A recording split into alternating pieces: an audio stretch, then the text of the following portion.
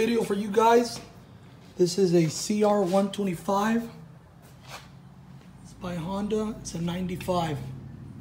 She's gonna get a new top end on her, and she was a little sluggish on takeoff, but might have been because she had 100 psi.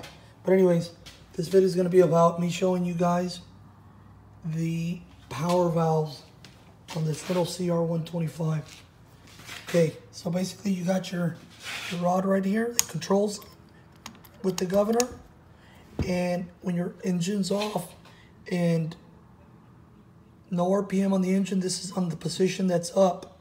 When this is up, both valves should be exposed in there.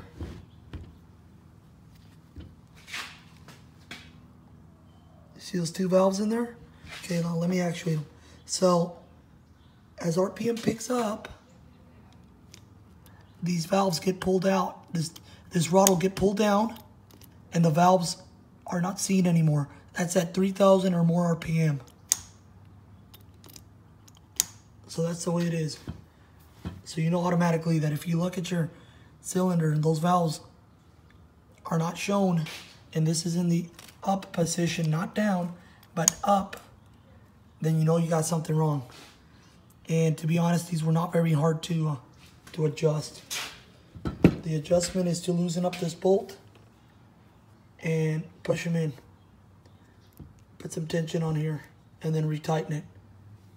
It wasn't very hard at all. So I'm gonna send this off to Millennium Technologies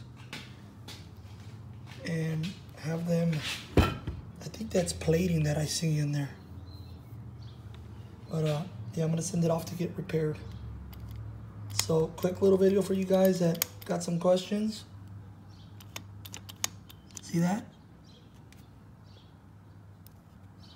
They should always follow each other.